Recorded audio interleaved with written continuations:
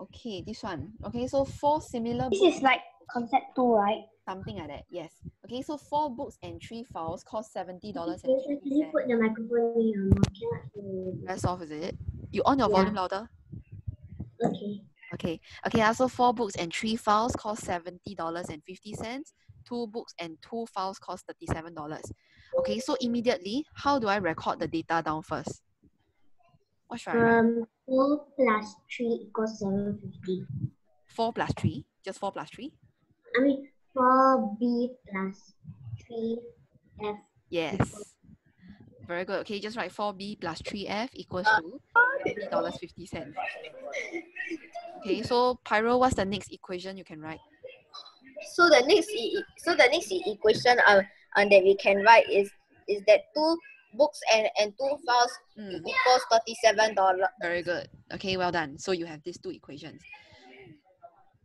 Okay, so anyone remember what can we do from here? If you recall from last year.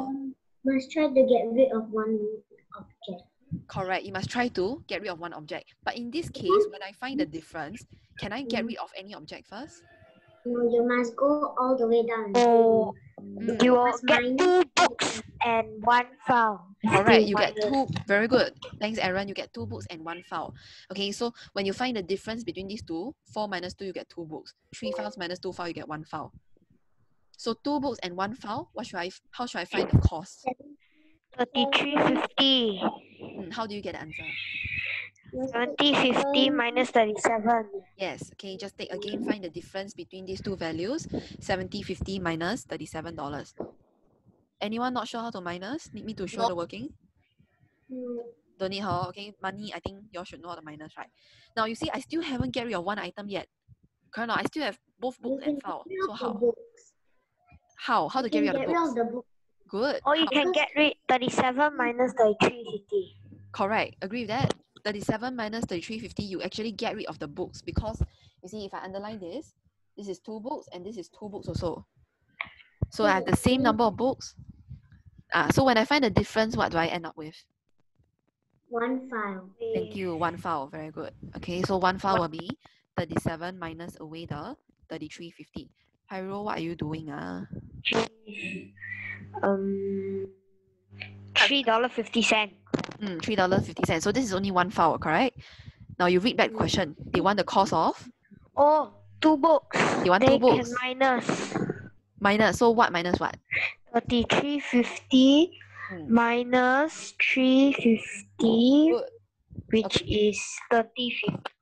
Good. So those who... Sorry, is 30. Okay, so those who are not sure what Aaron is saying, right? Okay, it's because once you found 1 file is 3.50, you can actually write it back here. Okay, you put a bracket $3.50 above the 1 file. I think I mentioned this many times before, right? Yeah, Pyro, you have a question? Yes. Okay. So the next must start. So I think we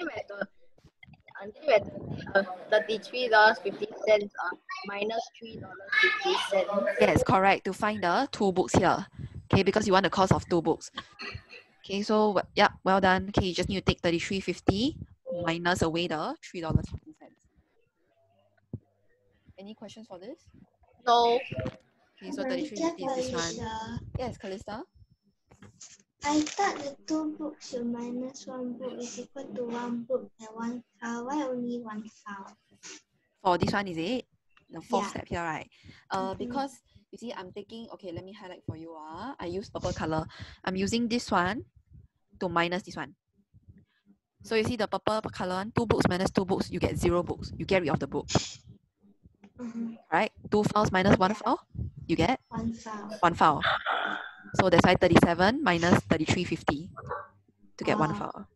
Okay. Okay? So the idea is this, we keep subtracting until we get rid of one of the items. It's either you get rid of the books or get rid of the files. Oh, okay?